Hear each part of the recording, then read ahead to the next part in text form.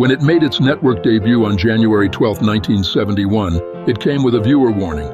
It would be the #1 rated television show for 5 consecutive years, the first sitcom to accomplish that feat.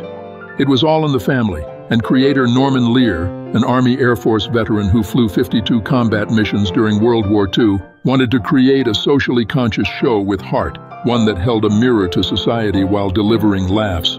"Some of Archie comes from my dad," Lear once recalled. "He called me meathead, my mom a dingbat, and was forever telling us to stifle it."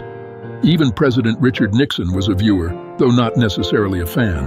"He's a hard hat, but they're making him out to be some kind of slob," he said of Archie on the Nixon tapes. "He's just a regular guy." All in the Family would eventually spawn 7 spin-off shows, including Maude, Good Times, and The Jeffersons.